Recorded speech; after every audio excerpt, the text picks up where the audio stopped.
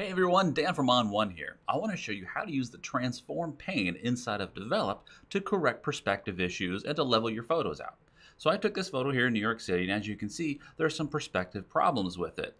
Not only is there a vertical perspective issue, the building leans back a little bit, you get that foreshortening. That means that these lines here and here get narrower at the top than they are at the base. There's also some going to the right as well. You can see how it also tilts to the right. So we're going to use the Transform tool along with the Crop tool to correct that.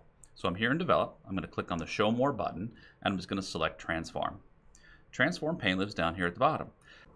It contains controls for adjusting the horizontal and vertical perspective. You can also rotate it. You can make it bigger or smaller. You can move it around within the photo's canvas area, and you can also tweak the aspect ratio. So I'm going to show you how I would use it.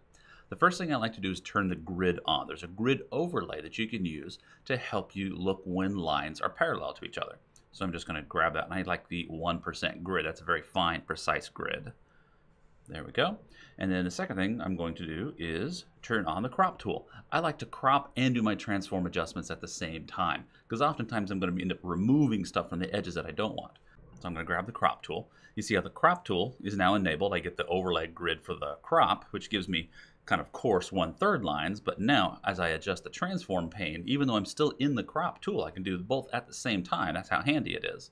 Then I can make my fine-tuning adjustments. So let's start off by correcting that vertical perspective problem. So just grab that vertical slider. You see as I move it, the grid, that finer 1% grid appears on my photo. If I go to the right-hand side of the positive numbers, it's going to lean the building even further back. I want kind of the opposite of that, so I'm going to go to negative numbers. So I'm going to bring this forward, and I'm kind of looking at the width of the door, looking at the top and the bottom until I get it to look a little bit more straight, probably around minus 30 or so. There we go. So you can see now the door looks a bit straighter, maybe even a little bit more. So now I've corrected that vertical perspective problem. Now to adjust the horizontal perspective problem, I can do that with the horizontal slider. So now I'll just tilt that to the right to help correct for the horizontal distortion problems. And at the same time, I can use that Crop tool to crop in off the areas that are less interesting in my photo. So I want to make this look a bit more symmetrical. So I'm going to bring these in so that I've kind of got the edges right about there and there. I'm going to bring the top down, crop off some of that light, bring the bottom up just enough to get rid of the white area. Then to level the photo, I can just use the leveling tool right here. Just click and drag a line across something that I know should be level. There we go. You can see that. Rotated it ever so slightly to fix it. I'll hit the apply button here so that my crop is done. There's my finished photo. I can continue to fine tune it down here in the Transform pane if I want to. Maybe I want to tip that horizontal grid just a little bit more. Use my scale. Use the rotation just to correct for that just a little bit. I've turned my grid off. I can turn it back on, and I could also bring the Crop tool back to make these adjustments as well. I can also move the photo inside of the canvas using the Shift and the Rise sliders.